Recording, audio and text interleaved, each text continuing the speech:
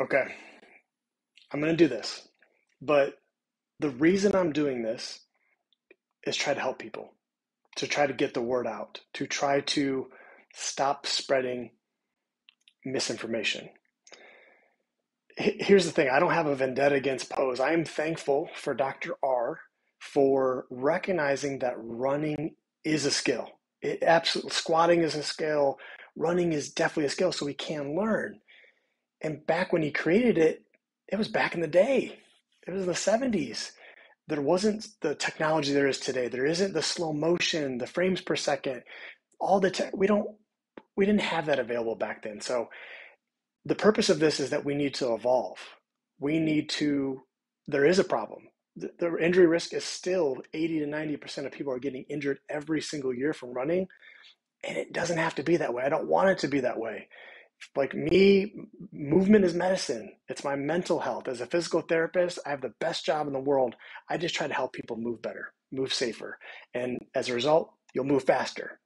I don't care as much about that, but I know that's important to you. So as I go through this, I want to also preface this with, if you are practicing the pose yourself, you've been doing it and you're having success and you're happy, great. I'm not trying to make people unhappy or change people. If you want to improve, if you want to run faster, if you want to run safer, then I can teach you. That's it. I'm not forcing this on you. So I want to make sure we're clear with that. But saddle up, because this is going to be a 3-part series of me uh, completely debunking the pose method as far as the methodology, because it's been going on too long. And it's opposite of what I'm teaching. And I get questions all the time. And we just need to clear the air and to all get on the same page. So I'm going to break this up into 3 parts. My pose method main objections. Get it? Objectives, objections. 3 things. We're going to go over one today. It uses muscles not designed to move forward. It reduces your speed and efficiency of running. It completely neglects Newton's 3rd law of physics. Let's dive into that first one. Pose uses the wrong muscles. We're using the wrong muscles. This is crazy to me, but I hope after this you have a better understanding, because if everyone had an understanding of the basics, I was taught that in physical therapy school, Dr. Phil, know the basics, the experts know the basics the best. Anatomy and biomechanics. So muscles 101, let's go over this. Every muscle, we have tons of muscles in our body. Our muscles are our movers. M for muscles, M movers. Every muscle has a starting point and an ending point. We call that an origin and an insertion. As the muscle inserts into the bone, it becomes the tendon. So we really have this lever pulley system. So what happens, think origin or home, when a muscle contracts, when you use a muscle, when you engage a muscle, when it contracts and shortens, we call that concentric activation. What direction does it go? It goes towards the origin. It moves back, its muscle shortens, contracts, and the movement is towards the origin. And as you can see, we get action. That's how we get action, we get movement. That distance, that change, that created movement. And the movement's not free. Our body has to work hard. It depends on the load, but muscle activation isn't free. It requires energy. And so we want to make sure we're using the right muscles to move forward. I talk about, when I say paying on the principle, this is it. When you are expensing energy here, if it's not assisting in the goal of forward motion, it's unnecessary, it's wasted, it's paying on the interest, paying on the principle. So muscles create movements, but this is important. The reason it creates movements is because it crosses a joint. Muscles' job, where they work, hey, where do you work? I work at Lowe's. I work at the joint. I work at joints. That's where all muscles work at a joint. What is a joint?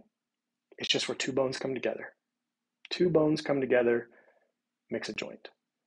And so all muscles have the same job. They all shorten and contract, but depends on their location, where they work, what joint, it's going to cause a different movement, but it's all the same principle. So here's an example of a bicep. We can all relate to a bicep, right? Arm straight. The location where the movement actually occurs is at the elbow, is at the elbow joint, where those two bones come together. So as I'm contracting and lifting that ice cream cone, snow cone, I actually wanted vanilla ice cream. I'm obsessed with vanilla ice cream, but the media thing I have didn't have it. So you're lifting the snow cone up, you're bending your elbow. What's happening? The bicep is shortening. The insertion near the elbow joint is drawing near the origin. And we call that flexion. That's called elbow flexion. The biceps are what's primarily responsible for this. And the location, the joint, is at the elbow. And we have to ask, what is the goal? What direction are we trying to create this movement? What direction? So imagine you've got Tommy here. It looks like Tommy has a beard, doesn't it? He's like 4 years old. He's got a beard, but he wants to play catch. You want to give Tommy a good time. You want to throw the ball with Tommy, okay? He's over straight ahead. You're here. Would it make sense if you take that ball? I'm trying to get that ball forward to Tommy. Would it make sense if I activate my bicep at the elbow joint and create this upwards motion and the ball goes up? It doesn't go forward. We'll get to it, but this picking your feet up, pulling your feet up, running's about going forward. We're not trying to go up. The goal is forward. The goal is not up. Tommy's not going to get the ball. We got to give Tommy the ball. He needs a shave, but we need to give him the ball. So I want to talk about one of my favorite muscles, the tush, the gluteus maximus, king tush. And I want to explain how when muscles work, what I just described about the bicep, we call that open chain. Open chain meaning I'm not moving at the ground, it's in the air. I'm not using the ground to create movement. As I'm shortening, this is called open chain. Our legs primarily work in closed chain. They're on the ground. That's how we move. So in this example, the tush's job is located at the hip joint. That's the location of the job. That's the axis. What happens when that tush engages, when the muscle shortens, creates this torque around the joint, and it creates this backwards motion. Backwards motion. We call that hip extension. Hip extension. Open chain, the foot's not on the ground. Here's an example. Here I'm balancing on the opposite leg, and I'm extending my hip. Open chain. Tush is working in the air, open chain. But here's where it gets confusing, but I want to make it simple. So simple. Closed chain is when the foot's on the ground. We can't move the earth back. Wouldn't that be crazy if you had that power? So closed chain is how the legs are working to create the best bang for your buck, to create the most amount of motion and movement. So again, now instead of the foot being off the ground in the air, now the foot's on the ground.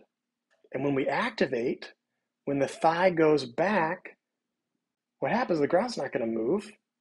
You're moving. And so can you see how that same exact motion, same hip extension has occurred, but one that was in the air, one that's on the ground?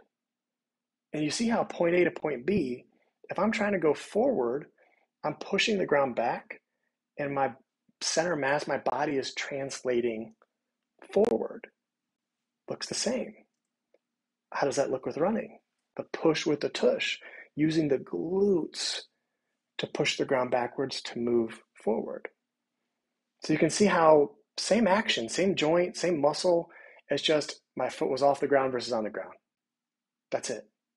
So when we say push with the tush, this is it. So now that we know how muscles operate, especially when we're trying to create movement, I know this looks like a lot, but let's break this down. I think of the world in arrows. The biomechanics of everything, gravitational forces, muscles are producing force, movement, all arrows, makes it so much more simple. Every action, there is an equal and opposite reaction. That's Newton's third law. If I want to move forward, I push the ground backwards. So let's look at this. The destination point, point A to point B. If I'm trying to move forward, I push back. The result is forward motion. We call that walking. This is where we get into trouble. This is what I'm trying to teach. The mechanics are the same direction, walking and running. But what happens, what should happen, is we increase, we turn up the tush. We turn up the tush. You push, you hit the ground harder to create more force, and you push back. You push back harder and further, harder and further. And what should happen as a result is you leave the ground, but you go horizontal. You cover more distance between each step. You don't go up. You'll see with the pose, they're taking tiny little baby steps, just such little steps. You're better off walking. And it's such a high step rate. You said each activation of a muscle is expensive. It's expensive tissue. We don't need to do more work than we need to. But here's where most of it goes wrong. And pose doesn't even say this. This is what's crazy about it. This is where most people are bounding. And when you're doing pose, if you're doing the pose correctly, you're doing it incorrectly. You're bounding. If I want to go up, if I want to go straight up in the air, I have to push the ground down. If my knees are locked out, I can't use my knees to help, my quads can't help, then it's just my ankles. My calves are using it. When we're running, if you're trying to jump, then great, jump, push down. But with running going forward, it's interest. There's no point in going up. So without training, and that's what I'm dedicating my rest of my career to, is don't push down and back. Just push back. Just push back to move forward. And that way we don't get this bounding. So yes, that's supposed to say phrenergy. Yes, it's all about the gravity. They talk about gravity is like it's the only thing that's propelling you forward. So let's go back. Let's go to this example. You've heard me, if you follow me for any period of time, you've heard me talk about the hankle ad nauseum. I missed that word. They used to say that in PT school all the time. I talk all the time about hinging at the ankle, the hankle. The only movement when I'm standing to leaning, the only place that the movement, the location of the work, the joint, is at the ankle, not at the hip. So yes, they got that right. Yes, thank you. What is going to happen is there's this gravitational force at all times. All times it's going straight down. It's pulling you down towards the earth. And by leaning, you're creating, your center of mass gets shifted forward over that ankle joint, and it creates this forward movement, this forward momentum. I call it phrenergy, free energy. So yes, that does. And they say lean further to go faster. Yes, to a point, but it's not like hitting the gas. It's just gravity is still the same. We're just changing that angle. Think back to trigonometry. Yes, more of an angle is going to create some more movement, but it's not a lot. We've got to talk about the muscles. So here it is. Can we get double propulsion? Yes. So the leaning, if you've ever listened to my podcast, episode 2, I talk about gravity. I talk about this very thing. I talk about phrenergy. I talk about gravity so much, I sound like I'm so in love with it. My girlfriend got jealous. I was just, gravity. Yes, it's a beautiful thing when used correctly. You want to make it your friend, not your foe. So by keeping the lean, yes, keep the lean. We're getting that forward movement.